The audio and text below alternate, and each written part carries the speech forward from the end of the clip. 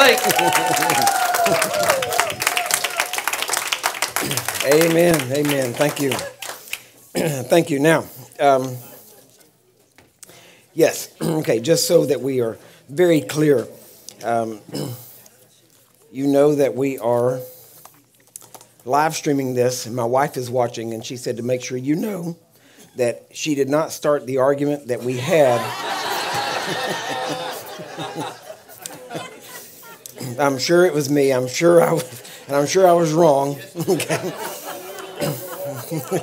But God turned it to good. Okay. So now it's like having the Holy Spirit there to remind you. You know, so excuse me. Now we've been talking about healing. Why did Jesus heal? Because this is important that you get it. You got to have these things solid in you. And I know I'm kind of rotating through these things. You've got to have the authority. You got to understand what it means to walk in authority. To walk in authority, and you only see the people praying one time for boldness. And even in that, see, the righteous are as bold as a lion. So you shouldn't have to pray for boldness.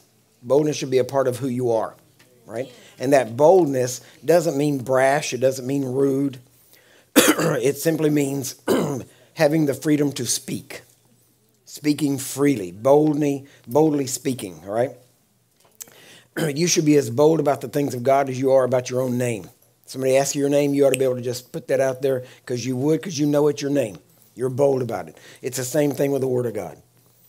But you have to know it, and you have to decide that it's true. That's really what all this comes down to. It's you deciding. See, here's the thing. I'm not trying to build faith in you so you can get healed, right? Whether you have faith or not, you can get healed, right? That doesn't matter. Now, we want you to have faith, but the reason I want you to have faith in God's Word is so that you can go out and be the miracle for somebody else. Not so you can get it. I'm not trying to build faith in you so you can get it for you. I mean, think about this. I didn't study for 40 years just to give it to you so it could die with you. Amen? What we share, we intend for you to share. What you hear, what goes in your ear should come out your mouth. Amen? And so we share these things because we want you to get it. And I want you to have faith in God because I want you to know you can trust Him. He is faithful. You can trust Him. Even whenever we're not, He is. Amen? And so He loves people and He wants to help people. All I'm trying to do is get the excuses and things that we have in the way, get them out of the way so that He can use you to help other people. Because He wants to use you because we're all He's got. You know, He doesn't, everybody thinks, well, this person or, God can't use me until I'm perfect. Well, I prove that ain't true, right? But the point is, we can't wait till we're perfect to get started. It's like people say, well, I'm looking for a perfect church. Well, even if you find one, if you join it, it won't be. So, just keep on going, okay? So we have to realize, now, healing like Jesus. Now, see, here's one of the problems. We have a whole lot of ways, whole lot of different camps, different schools, different ideas, different healing teachings. We got all that stuff. But the key is we're supposed to be looking like Jesus. You get that? We're going to grow up into Him in all things. So our job, when Jesus Himself said, when a disciple is fully trained, he will be as his master. So here's one of the determining things for me, and this is one of the reasons why there are people I don't listen to anymore. Whenever you listen to someone, if you do what they say, you should look more like Jesus than you did when you started. Does that make sense? So if you do what they tell you to do, you should look more like Jesus, not less like Him. Okay? So if you go, I'm just going to be blunt and, I say name names. I'm not talking about people. I'm not against people. But I am against wrong doctrine. I am against error. Right? But if you go and you listen to, or you go through a Theophostics class, when you get done, you will look less like Jesus than when you started. Because Jesus never did that. So you're adding stuff that Jesus didn't do. If you go through sozo and you teach sozo to people, Jesus never did that. Do you get that? I'm not against anybody. But we have to look more like Jesus. So we don't need these other things. You will notice most of the manual you're looking at is scripture. There's just a couple of things there. There's really no chapters written that is just teaching.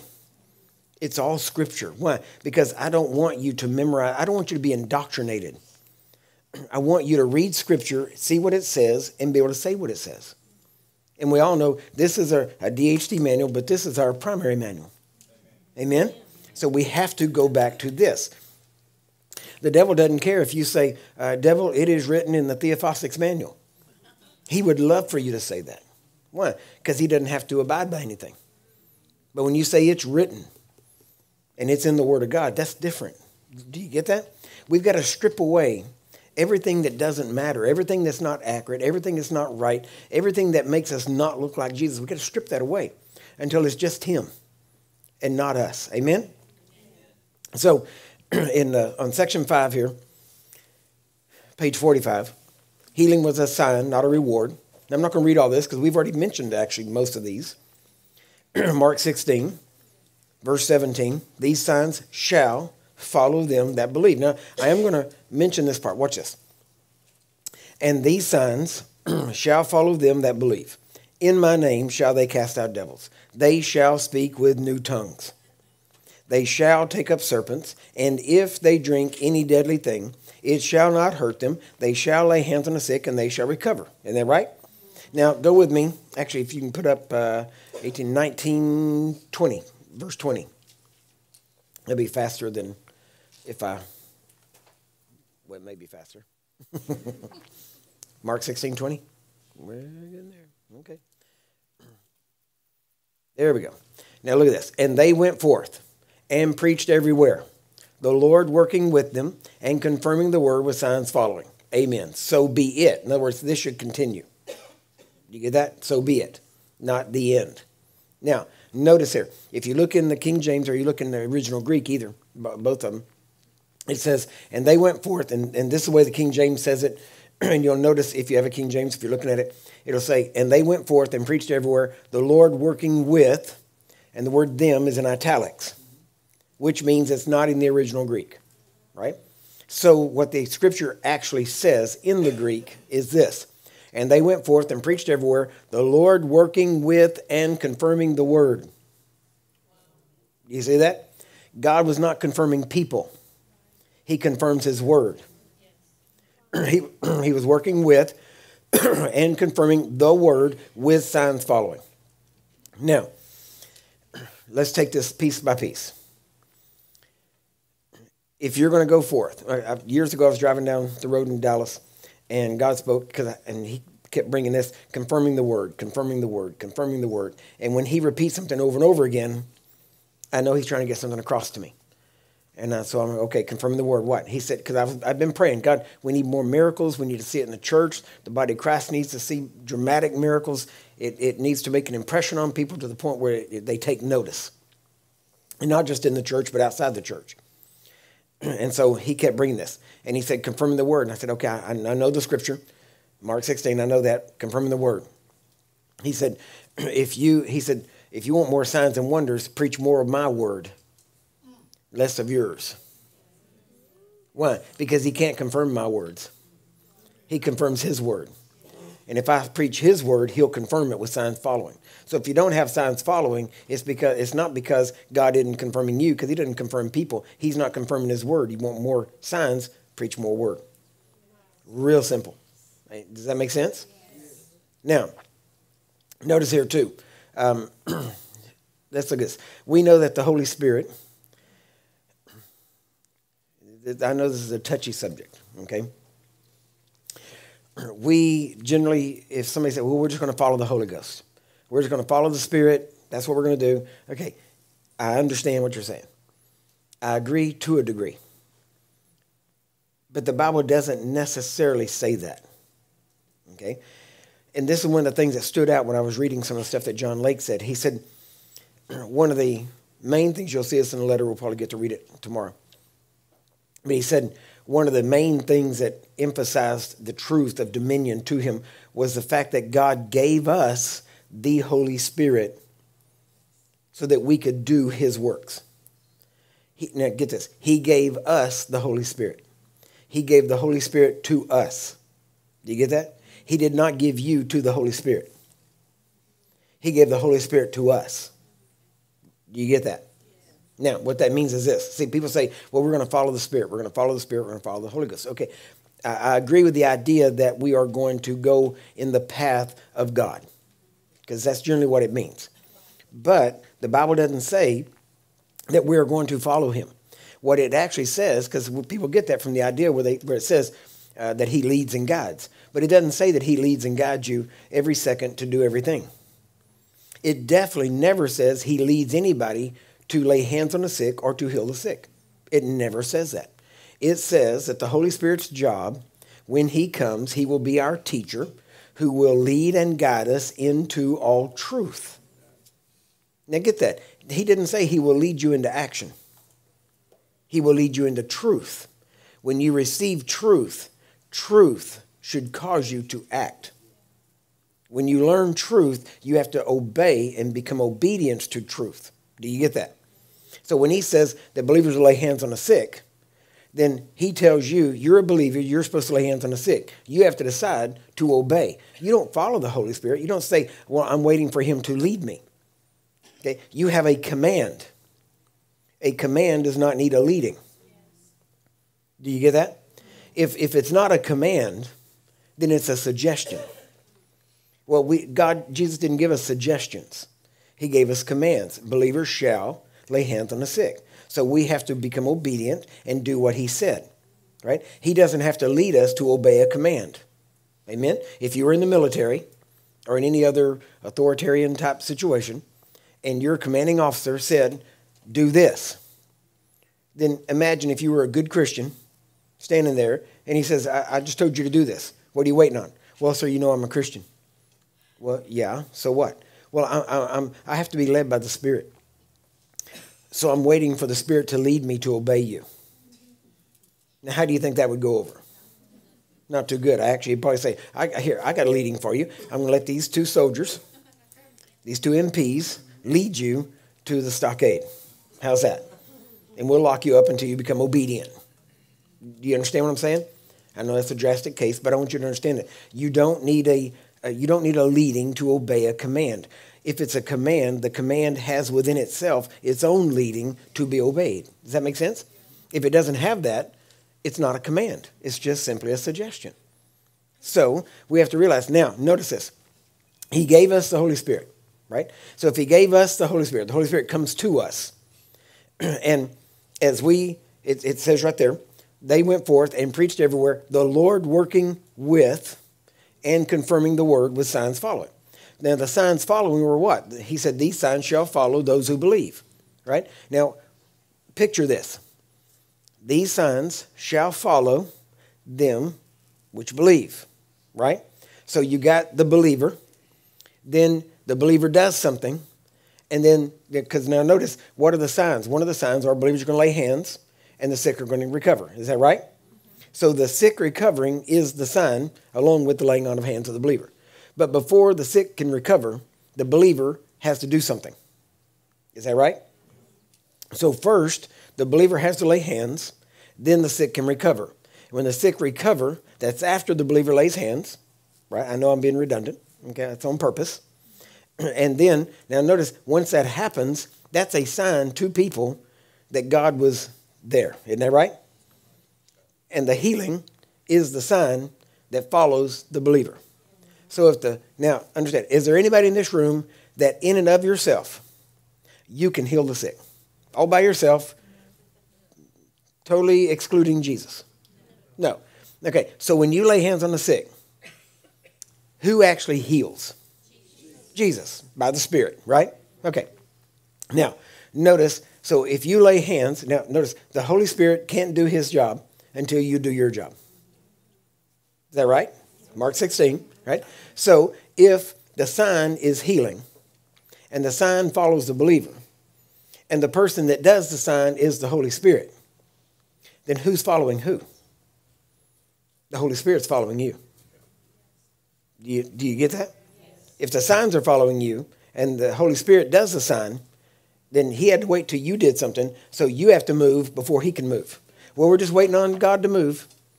No, God's waiting on you to move. Why? Because you have to move before he can move. Do you get that? Do you see? So once you realize that. Now, I'm not saying that God is, well, I could say it, and it'd still be right. But what we have to realize is that for the most part, God is held captive and is not able to do what he wants to do until his body does what he said to do so that he can follow. Do you understand that? So while we follow him, now I'll give you the example. Years ago, South Bend, Indiana, they had the car dealership there. Not the dealership, they had a car factory. They had the Studebaker that was produced there. They had the Avante that was produced there. And so you could go through the factory, and they had this thing that you go up into the stairway, and the factory is a big open thing, looked like an airplane hangar. It was huge, had cars, had the chassis of the car and all that kind of stuff. And we get there, and you had to go up this rail. It was really hot in there at that time. It was in summer. And at that time I was working, actually I just moved up there. My wife and my kids were still in Dallas. And so I had moved up. I got a job detasseling corn in the summer, which is a horrible job. Okay, but I was detasseling corn. And then they gave us these free tickets. The family I was staying with at the time gave me free tickets to go through this tour of the Studebaker factory. And so it was me and a couple other people from the church there. We went through this thing. So we go to the stairway, and you had to go up the stairway to this little room. And in the room, you can't see what's in there, but there's windows there. And you go up, and it's hot in the factory. And all these workers are down there on the factory, and they're all sweating, and it's hot. And we go up this thing, we open this door, and the air conditioning is full blast. I mean, it's nice, right? And we walk in, there's this guy sitting, it looked like a lazy boy recliner. I mean, he's sitting in there, and he's kicked back. He ain't sweating at all. And he's got all these joysticks in front of him. And he's just sitting back and drinking some iced tea and just moving these joysticks around. And we kind of gathered around. And so we get around him, and they got these cranes out in the factory. And these cranes are moving across. And we started noticing every time he would just touch the thing. I mean, it wasn't like he was really working it. He had it down. He was just barely touching this thing, and that crane would go across, go down, pick up a car, and then put it over on the chassis. It was amazing. And he's sitting there drinking tea and moving cars around. And all these guys down on the floor, they're all working hard and sweating. And he wasn't. So we're standing there, and while I'm standing there, it's like the Holy Spirit said, actually, I believe it was the Father, maybe Jesus. But he said, that's what the Spirit is. And I said, what? You know, automatically, I said, what are you talking about? He said, that right there. And I said, what do you mean? And he said, the company wanted these cars built. So they hired this man to get the job done. But the man can't move a car. So they had to provide the equipment between the car and the man's hand that could get the job done. Now, what it did was it took the will of the company, and they were all healed. Now, so what we see over and over again, the common thing is that they were all healed. You get that? And yet, it's amazing. You start talking to people about healing, and the first thing they want to bring up is the wrong interpretation. Actually, not even interpretation. It is completely misspoken, mistranslated, not mistranslated, but misquoted. Put it that way. And they always bring this up, and you start talking about healing, and they'll say, well, yeah, but, you know, I don't know how we could expect to get everybody healed when even Jesus couldn't get everybody healed in his hometown. All right? So let's actually read what it says about that. All right? He says here, in Matthew chapter 13 and verse 53. And now, I'm going to give you two accounts of the exact same situation. Each account gives you a little bit different picture, but together you get the whole picture. And so Matthew 13, verse 53. And it came to pass that when Jesus had finished these parables, he departed thence. And when he was coming to his own country, he taught them in their synagogue, insomuch that they were astonished, and said, whence hath this man this wisdom and these mighty works? Is not this the carpenter's son? Is not his mother called Mary, and his brethren James and Joseph and Simon and Judas? And his sisters, are they not all with us? Whence then hath this man all these things? And they were offended in him. But Jesus said unto them, a prophet is not without honor, save in his own country and his own house. And he did not many mighty works there because of their unbelief. Now notice, it does not say he did not do any. It said he didn't do many. You get that? So he didn't do a whole lot of things because of their unbelief. Now, we don't know what he didn't do, but we do know this. Now watch this. Because in Mark chapter 6, verse 1, he went out from thence, came to his own country, and his disciples followed him. When the Sabbath day was come, he began to teach in the synagogue. Many hearing him were astonished, saying, from whence hath this man these things, and what wisdom is this which is given unto him, that even such mighty works are wrought by his hands? So you can see it's the exact same situation told by Mark. Verse 3, is not this the carpenter, the son of Mary, the brother of James and Joseph and Judah and Simon, and are not his sisters here with us? And they were offended at him. Same situation, same exact story, just told by a different person. But Jesus said unto them, a prophet is not without honor, but in his own country, among his own kin, and his own house. And he could there do no mighty work, save, that means except.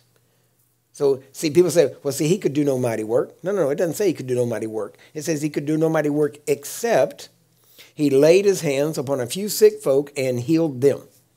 So the very scripture, this is the one that most people try to use and say Jesus couldn't get everybody healed in his own hometown, right? And some of them even say, well, because of unbelief, Jesus couldn't get anybody healed.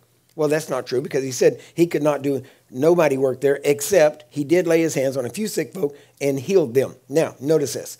First off, we notice that they were offended at him. Now, it does not say that he laid his hands on some people and tried and failed because of their unbelief. It does not say that. It says he could not do many mighty works. There are no mighty works in one place, except that he laid his hands on a few sick folk and healed them. So what we do know is this: even with all the unbelief, people got healed. And this is the verse they try to use to prove that Jesus can't heal amongst unbelief. But here it says, even with the unbelief, people still got healed. Is that right? Now, the other thing is this: he laid his hands on a few sick folk and healed them. What does that mean? That means that every person he laid hands on got healed. Now, I don't care if you lay hands on 3,000 or 300. Or three, let's say 3. That'd be a few, right?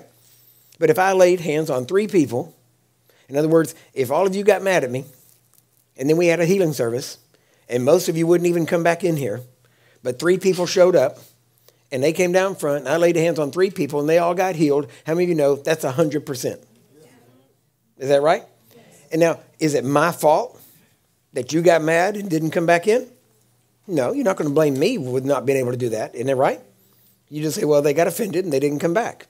But the whole point is everybody that he laid hands on got healed. Do you see that? There's not one person ever that he tried and failed to heal. Not one. So we have to take that whole thing out of, well, he tried, but he couldn't do it. I've heard people talk about that and, try to paint a picture of that. And they go right around these scriptures, but they try to say, well, see, because of the unbelief. And they try to make excuse of why they can't get people healed, because they'll say it's because of people's unbelief. Or they'll say, well, it must not be God's will. No, the fact is, whoever came to him got healed. Now, why was it only a few? Because we just read, they all got offended. They were offended. If people get mad at you, they generally don't come to your meetings. And they definitely don't come and let you lay hands on them. Matter of fact, most of them want to lay hands on you, right? So we have to realize that Jesus did not try and fail. Now, let's take this, again, just looking at even what we would call statistics, right? One of the things I've noticed is that around the world, I don't care if it's 120,000 people or 12 people, usually 90% of them need healing, almost always. You ever notice James wrote the book and he said, if there be any sick among you? Now, how many of you know probably if you wrote to any church in America, you wouldn't have to write that? Isn't that right? Because you would assume there's probably some sick there. Isn't that right? But James wrote, if there be any sick among you, which gives us the idea that there shouldn't be technically. But then he even goes on and says, but if there are, let them call for the elders, and let the elders come to them, anoint them with oil in the name of the Lord, and they will pray the prayer of faith. Now notice, it's not the anointing, it's not the oil, it's not a gift. The prayer of faith shall save, heal the sick. And the Lord, and if he, and it says, and the Lord shall raise him up, and if he has committed any sins, they shall be forgiven him. Notice there that the sins are forgiven after the healing takes place, not before. But I thought sin stopped healing. Here you lay hands on the sick, and God heals them, and the sins are forgiven afterwards. You see that? Why? Because that's the exact order it was done. Jesus went to the whipping post first, paid for the healing before he paid for your sin. That's the proper order. Do you get that? Now, I'm just pointing these things out. But now notice, he says that if there be any sick among you, so usually 90% of any congregation, any group of people need healing. So if you have 100 people, that's 90 people, right? If you have 1,000, that's 900. Well, John Lake had almost the exact same experience when he started a church in Houston in 1927. He started with 1,000 people. 800 of them were sick. That's about 80%, not quite 90%. He told them for 30 days, I am not going to lay hands on anybody. For 30 days, all I'm going to do every day is preach the word to you. And he only did it for about an hour each day. And so he said, for 30 days, at the end of 30 days, anybody that's not healed, I will lay hands on. So he did this for 30 days, taught the word of God. At the end of 30 days, he only had to pray for 30 people. 770 people got healed listening to the word preached in truth in a 30-day period. Now think about that, right? Now, again, 90% of any group. How many times does it say, and it only gives us a couple of numbers, but once it says, well, several times it says great multitudes followed Jesus. Isn't that right? And it said he healed their sick. So you had a multitude, great multitudes, all these words. So I don't know what a multitude would necessarily be. I guess you can decide for yourself.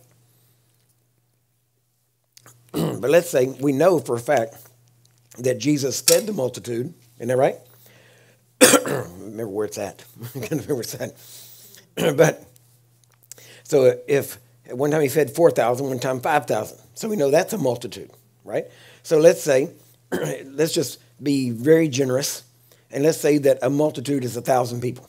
So out of 1,000 people, 900 would be sick, right? And if Jesus had a great multitude and he had compassion and he healed all that were sick, that's 900 people that got healed. Mm-hmm. Now think about that.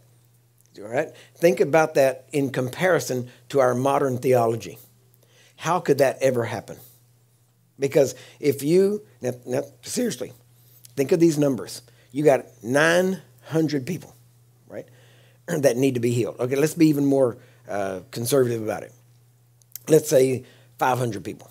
500 people need healing, okay? That's still a good number. Imagine trying to get 500 people together, that it just so happens that every person in the room, 500 people, they all have enough faith to get healed.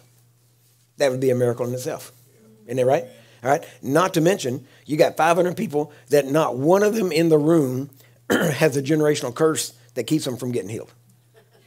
Not one of them out of 500 people. That's a miracle, according to the way people think. I'm just bringing up modern theology. Isn't that right?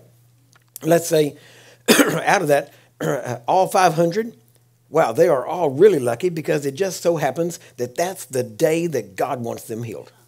They all got there on the same day. Isn't that amazing? I mean, think about it. I've already told you at least 3 things.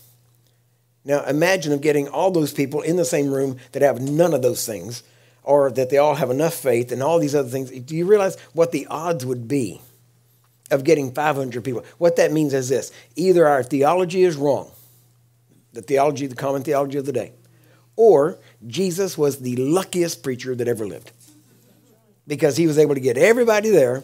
It was all God's will. God wasn't trying to teach anybody anything. He wanted everybody freed. That was their day. They all had enough faith. No generational curses. All of that together. Imagine getting all that together. The odds would be astronomical. Because every time you add another, condition, another qualifier, the odds go up. Yes. So that ought to tell us something right there, that all of these ideas that we have are not accurate concerning the will of God. Amen? Now, let's look at this. It said there in verse 5, and he could there do no mighty work except he laid his hands upon a few sick folk and healed them, and he marveled because of their unbelief. In other words, he would have got a lot more, but he marveled at their unbelief. Now, only 2 times he marveled. One was at their unbelief, and the other was at the faith of the centurion, right? Now, again, I keep wanting to drill this in because you've got to understand. I don't care who you are. Okay, if you're a policeman, technically your name doesn't matter.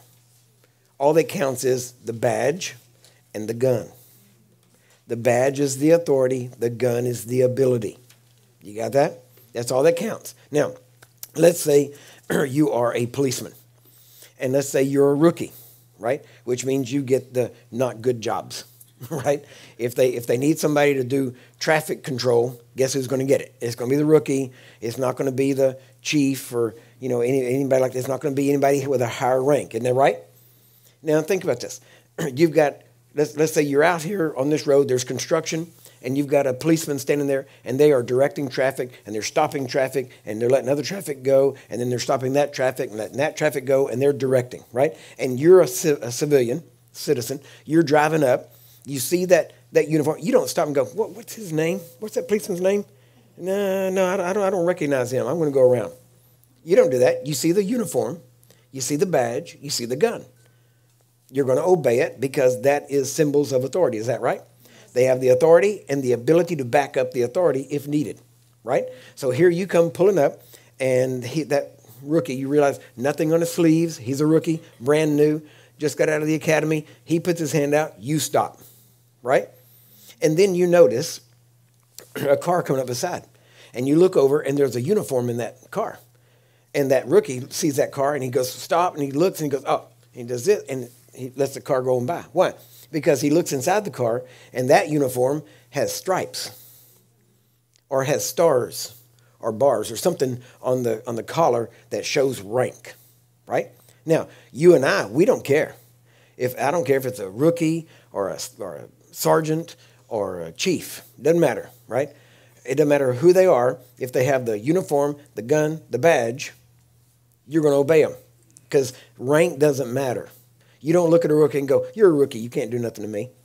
If you want to arrest me, go find a sergeant or why? Because all that counts is he's a policeman. That's all that counts. But now, internally, it matters if the policeman has stripes, has stars on the collar, whatever it is. Why? That's all internal. Isn't that right? It doesn't matter to us, but it matters to the rookie and it matters to the department, right? Okay. Now, what you have to realize is this. In God's economy, in his understanding, in his hierarchy, the believer is the big guy. All the promises are for the believer. There's not a promise for an apostle. There's not a promise for a prophet, not a promise for an evangelist, not a promise for a pastor, not a promise for a teacher. There are requirements, but not promises. The promises are for the believer. He that believes, whosoever believes. Isn't that right? So the promises are for the believer. Now, the believer is technically the lowest rank. I mean, you get in the door, you're a believer. Isn't that right? And you may be called to be something else, but it really doesn't really matter. Why? Because out there in the world, nobody cares. You go down to Walmart, walk through there, big sign on it, apostle, so-and-so. They don't care. They just look at it. Who is that? They don't care. See, apostle, prophet, event, that only matters in the church. It doesn't matter to the world. Right? It doesn't matter to the devil because the apostle also has to be a believer because the believer is the only person that has promises. See, being an apostle doesn't give you more power. It gives you more responsibility. Being a prophet doesn't give you more power. It gives you more responsibility. Do you get it? Authority has more responsibility, not more ability. See, it's your response to his ability. That's what responsibility is, right? So when you look at it this way, you start to realize the people at Walmart, they could care less if you call yourself a prophet. They could care less if you're an apostle. They don't care what you call yourself. All they want to know is, my baby's sick. Can you help my baby? That's all they care about. And a believer can help the baby. And if an apostle is going to be an apostle, he always has to be a believer also. Amen? And being an apostle, being a prophet, whatever, does not alleviate you from normal things. You still got to believe, just like everybody else has to believe. You just have the responsibility of the church on your shoulders now also, and you care about the church and where it goes, and there's a greater responsibility, not a greater power. Do you get that? Because all the promises were made to the believer all the promises of power were to whosoever will, or to he that believeth, right? Not he that's an apostle. Amen? Do you get this? So the devil doesn't care what you call yourself. As long as you're a believer, that's the only thing that counts. So you think, well, I hear you, Curry. You're talking about authority. You're talking about these things. But, you know, I just go to work Monday through Friday, and, you know, and I come home and have the weekend and come to church on Sunday. I mean, I'm a believer, but that's all I do. No. That might be all you do. I'm not even going to say if it's all you're called to do. I'm not even going to go there. What I'm saying is this. It doesn't matter if you are active duty or if you're in inactive duty. God didn't put you in inactive duty. You might have put yourself there. But it doesn't matter what you are. You're still a believer. Yes. And you can still do whatever a believer can do. Yes. Do you get that? Yes. So at any moment, you say, well, but you don't understand, Corey. I hadn't been through Bible school. Neither did I. Right? When I went to Dr. Summerall's, I was planning on going up there to go to Bible school. I go up there, and instead I hang around him and get as close to him, and I ended up not going to Bible school, and he became my Bible school. Right? Why? Because I got around somebody that was doing, and I didn't want to go to his Bible school and be taught by a bunch of people. I didn't know who they were. I wanted to be around him. And so we volunteered to be on his prayer line, and that let us get near him. And so we were volunteering and learning. So all this thing, people have this idea, what? But you don't understand, you don't know who I am because I'm nobody. Well, that's funny you should say that, because that's exactly what Gideon said when he was hiding behind the threshing field, the threshing thing, whatever. You know what I'm talking about, right? And here the angel shows up and says, "Oh, mighty man of valor." Yeah, the guy hiding over behind the wheat bin, right? Why was he hiding over there? Because he's afraid the Midians would come in and see what he was doing. He was hiding. And he said, "Oh, you got it wrong." He said, "I'm the least in my family, and my family is the least in Israel." He said, "Boy, you got the wrong person." But that didn't even faze the angel of the Lord. Isn't that right? The angel of the Lord said, "No, you're a mighty man of valor. Now you go in this your strength." Isn't that right? He said, "You go and you do this, and you're going to take over the Midians, and you're going to do these things." And now notice, God didn't call him what he was. He called him what he saw him. Do you get that? He didn't call him as he was. He called him what he was going to be. Why? Because he knew what he was in God. He knew what God had in him. See, the problem is Gideon, just like the Israelites, they saw themselves as grasshoppers. And they said, "We are but grasshoppers in their sight." These people are big. They're giants. They got walled cities. This land devours everybody that comes in. It's going to be terrible. We can't do this. They said, "We're grasshoppers in our own sight, and therefore we're grasshoppers in their sight."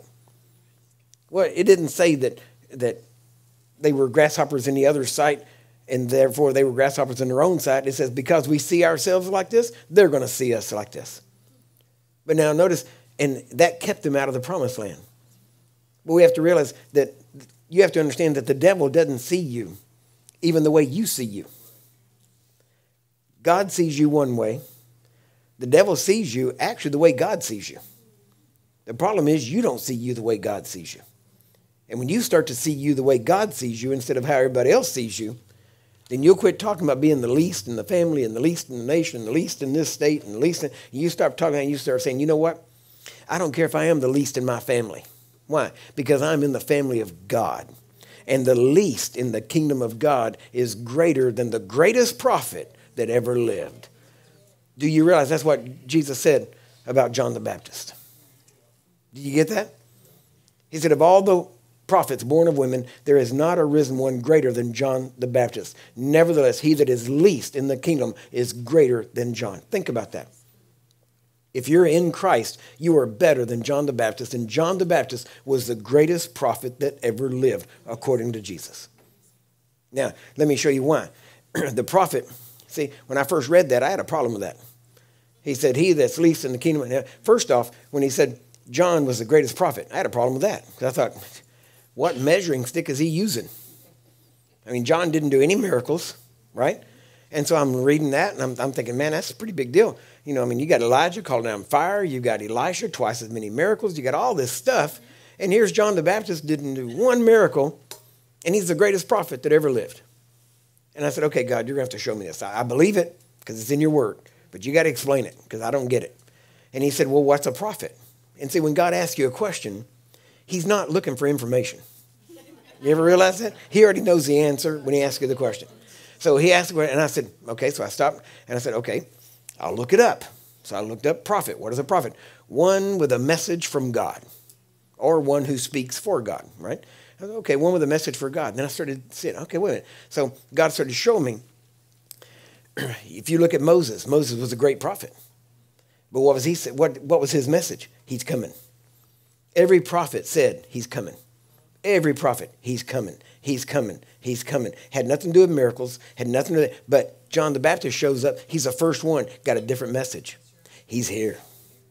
That's a greater message. It made him a greater prophet. But John also watched him and said, there goes the Son of God. Isn't that right? So think about that. His message was, he's here. That made him better than the old prophets. But then he says, but there he goes. And then I realized why he said that we are greater than John, because no person born of the Spirit will ever say, there he goes. Why? Because he said, I will never leave you nor forsake you. I am with you always. Therefore, because of that, he is with us, and that makes us greater than the greatest prophet, because we got a better message, a greater message. God is always here. He's always present. He's always ready. He is God, and he wants to be like God. Amen? And when I saw that, I realized then what he was trying to get to us, that to understand what it meant for him to be the greatest. And he said, nevertheless, he that's least in the kingdom is greater. So don't think of yourself, but you don't understand, Curry. I live in some over here by myself, out this, and had never done anything. So what? You can pray and you can say. Yes. And if you can pray and you can say, you can change your city, your state, your nation. You can change the world. And now you have access to the internet. You can not only change it, you can reach it. You can sit in front of your computer and reach the world, preaching the gospel. Amen? All right. Y'all get anything out of this? All right. All right. My brother? Cue the video. Yes, we can do that. Oh, we got it. Okay. We have a video. Everybody's pointing me different directions. Okay. We have a video. These are some of the things we want to show you. These are some of the testimonies. We will bring it up. Let me get out of the way. And then we will bring it up. What? Okay, that's my daughter. After she fell out of the window, you can see she was pretty banged up. Both wrists are in bandages, like I said, and they had cast under that. And then her face is all smashed up. This was her in the hospital. She is now 37, I think it is, has a son, and she has traveled with me probably more than any other one person around the world, and honestly probably knows this message better than any other person that has traveled with me. And whenever I'm gone, somebody calls, she tells them, they say, I need to know what your dad wants to do about this. And she'll say, do this, this, and this. Then when I get back, she says, Dad, so-and-so called. And I would say, okay, well, tell him to do this. She goes, that's what I told him. So, because she's got it in her. Amen? All right, let's go to another one, another one. That is the J.G. Lim shield. That tells you. And this is from... you'll see a woman on here with crutches sitting down. Her friend had come to me the night before. This was the largest Christian meeting that Poland had ever had. And she came to me the night before and said, my friend came. She's been prayed for by everybody.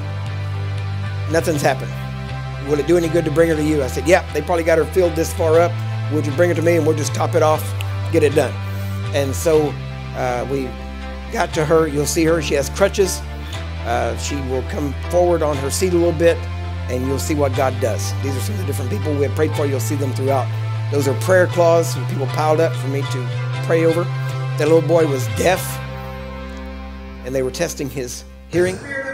We're praying for people over the telephone. To go and heal and deliver. Żeby poszedł, uzdrawiał I uwalniał. Every person that is listening. They had their loved ones on the telephone that were sick. We prayed for them live over the phone, and people got healed in other countries. It was a mass healing all over the place. The girl that you'll see in a minute with the crutches, her feet were fused. She could not move her feet. She had never walked. All she could do is swing herself to move, and you'll see what God does to her. But she had never walked before.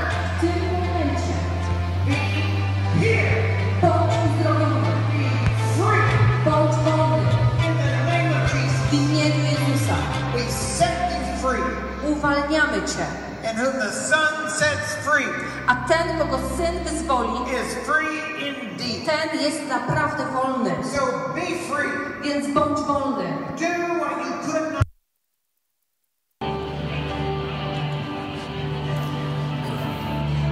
That's her friend standing, and that's her sitting with the crutches right there. You'll see her in just a minute. She was explaining, reminding me of the situation.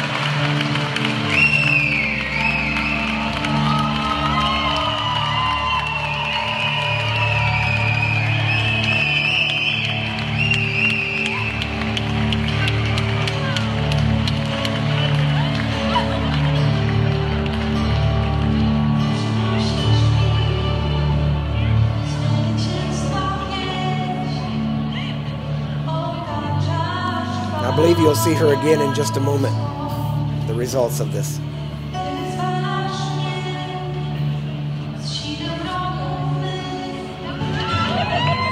There she is. First time she ever got to dance.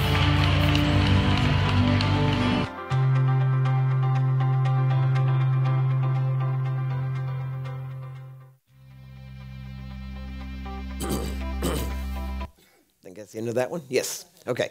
What else we got on there? I'm trying to think of all the different things.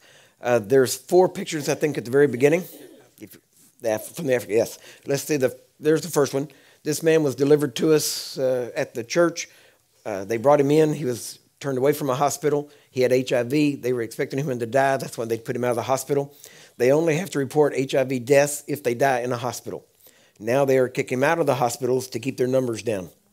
So even though you're seeing less numbers, it doesn't mean less people are dying. It just means less are dying in the hospital. And so they brought him in. They asked me to pray for him. As soon as he got there, I didn't see him for a while. But then when they got to him, his mother is standing right over on this side. You can't see her, but he had the blanket over him. There was no sign of life. I wasn't even sure if he was alive, but no one had pronounced him dead, so I assumed he was alive. I knelt down, was going to pray. I put my hands on him. Instead of praying, I started crying. Then I stood up, and I touched him with my foot and said, in the name of Jesus, stand up, take up your bed, and walk. So go to the next one. His mother pulled the blanket off. He turned over. This was the first sign of life that I had seen. Go to the next one. He stands up. I'm still commanding life into his body. And number 4, that's him walking off. He walked around. We still had about 2 or 3 hours of service going on. This was about a 6-hour service. We had about 5,000 people there. And he walked around for 2 hours. 2 hours later, they interviewed him on video, and he had gained 20 kilos of weight. That's about 45 pounds altogether. And had gained back to his normal. Now, that's not an anointing or a gift most people want, but for him, it was good. Okay? So, but that was, in that one service, we had over 300 people healed of HIV, confirmed by doctors in one group that we ministered to one by one. I went into the middle of them. They hugged me, they kissed me, they grabbed me. I laid hands on them, and we went 3 more weeks around the country, started to leave, got back, and they gave us a report that over 300 people, right at 300 people that were there, had been healed and documented healed of HIV. Amen. So let's go to the next one. Amen. Now, this was actually in Santee, California, which is right outside San Diego. And so we went there. This man had never walked. He had cerebral palsy and something else, muscular dystrophy. Yes, he had those 2 things, had never walked. There was other issues going on. That's his caregiver there in the white sweater. And so they brought him in. We brought him through. I leaned over him, closed my eyes. I don't normally close my eyes. I've learned better. I keep my eyes open when I pray. And so I leaned over him, but I did close my eyes, and I started praying, and I felt movement. So I opened my eyes and leaned back, and he jumped out of the chair. Go to the next picture. That's him running. And you can see him running, and it looks a bit strange. And when he ran, it looked strange because he didn't just run normal. He ran very strangely. right, for a bit. And he ran completely around the church, and the more he ran, the straighter he got. And so eventually he ran around the church, ran out the front door of the church. We were still having a healing service going on. He ran out the front door and took off down the street. Literally took off. His caregiver had to get in a van and chase him down and load him back up. And then the pastor, we were loading up that night. It was the last night. We're loading up. We're standing out in the parking lot, and the pastor texted one of my road team that was with me. And all he wrote was, he ran out of the building. And so the next day we're in San Diego recording some things, historical things, and he texted us again. And he said, he ran out of the building. And then about 2 days later, we're in Arizona, and he texted my friend again, and he said, he ran out of the building. And but everybody knew him in that town. I mean, he was well known because they used to walk him down the street in a wheelchair, in the wheelchair he was in. And so everybody knew him. Everybody knew he had never walked. And so this was big news for that entire city. And but that's what we kept getting. He ran out of the building. So, amen. What's the next one? Oh, this is surgical steel. This was put, now the thing you see here, this is a music stand. Kind of like that, but it's a music stand. A lady came to our healing service in Grand Junction, Colorado. She didn't tell me any details, thank God. My faith breaker might have broke, and I might not have had faith for it, okay? But she said she had back problems. I put my hand on her back, commanded her back to be healed. Told her to start doing what she couldn't do. She didn't really move very much. I didn't like that, but it was what I could get. And so she started moving, and then she left, and she went home, went to bed. And when she came back in the next morning, she had a box. And when she came in, she poured the box out onto the music stand and said, this is medical surgical steel doctors put in my back. When I woke up this morning, it was lying in my bed. Now, amen. Now, she took it, and there are numbers on these things. When they put it in, they have to have certain numbers to be able to tell what they are and who did it and that kind of stuff. She took it back to her doctor, showed it to him. He said, I don't know how you did this. He said, but that is the metal I put in your back. And he said, and you've had no surgery to take it out. So he said, I don't know. And she tried to explain it to him, and he said, well, it's a miracle. And so that was in Grand Junction. That was the same healing service where a woman came to me that had 2 baby boys that were dead in her womb, had been dead a while, and they were going to try to take the babies. They said, if we wait, you'll probably spontaneously abort. So that's what they were trying to do. But she came in crying. Well, I told her, put your hands on your belly. She did. I put my hand on her hand. I don't just touch women's belly. And so I put my hand on her hands, commanded life. I said, you will live and not die in the name of Jesus. She went home, was going home. They told her, if you feel anything going on, it's probably you aborting the babies. Come to the hospital and we'll take care of it. She, on her way home from the healing service, she felt movement, went to the hospital. A couple of hours later, 2 healthy baby boys were born. Amen. So that was the same service. Now, the amazing thing is there was a woman that was deaf and a deacon that was deaf in one ear. The woman got healed and the deacon got healed that was standing there holding her. I cast a deaf spirit out of her. She got healed, and the deaf spirit in the deacon left too, right, at the same time. And there's a whole joke about that, but it's true. And so that all happened in one meeting. Now, here's the thing. The amazing miracles happened in this meeting. The person that was with me, that traveled with me, people call me in to teach on healing or whatever they ask me to teach on, right? I go in, I teach on that. I try to stay on that as much as I can. A friend that was with me, traveling with me, his thing was the rapture. That was his thing, right? That's all he ever wanted to talk about. Well, that and UFOs and JFK and stuff. Anyway, so just being honest. Anyway, he was talking about these things. And he got into a disagreement with the pastor's son, who was also the associate pastor, over end time stuff. I wasn't there teaching on end times, but they got into an argument. All these miracles happened, and I never got invited back. Why? Because of the argument my friend had over end times. That kept, even in the face of these amazing miracles, it shows, and that's why there's things I don't get involved in. Why? Because it just cuts things off. It divides. And if you ask me to teach on this, I'm going to try to stay on that and teach on that as much as I can and not just try to cause problems. But it's amazing how even that kind of thing will cause somebody to just disconnect, even though God was obviously doing some amazing things. Right? We got more. I'll show you more later. We'll show you some more tomorrow. Yes, sir. I'm sorry. No, we'll do it later. Yeah, we'll do that later. Tomorrow maybe or something. Yeah, we'll just show the rest of them later. Yes, sir. If you're walking down the street,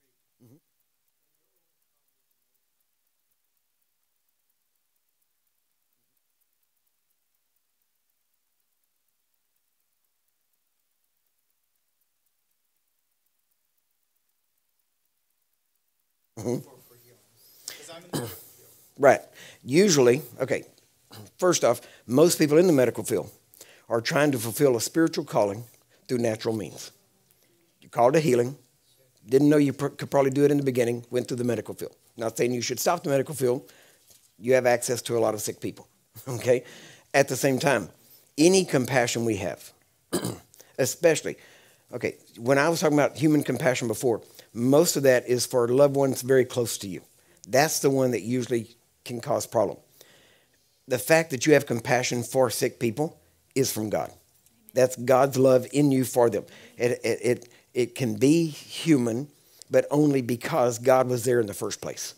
And he's trying to draw that out into you. So there is a compassion that he will woo you with because he knows your heart. Now, the fact that you're a Christian and that you're in the medical field, it would be natural that he would draw you and give you compassion because he wants you to be more effective in what you're doing. I'm not saying you should quit doing that. We do have, we've had a couple of doctors now that were our doctors, and they actually shut down their clinics and started ministering to people in a healing room. And so we've seen that kind of thing because they were more effective that way. But I also told them, don't give up your medical license. Why? Because that gives you access to records. That gives you access to things that we might need to call on at some point. So, but it's not, it's not a human, that part is not the human emotion. The human emotion that I was talking about is when you are close to someone and you want them healed because you love them because you know them. When you love somebody and you don't even know them, that's not human. That's a divine love, and that is God moving in that direction. Now, a person can have that and not even be connected to God because of the spark of God in their life that even just keeps them breathing. Right? So, but the main thing is, if you move on that, you'll never go wrong. Why? Because it is still compassion, and you're still trying to help, and it's always right to do the right thing.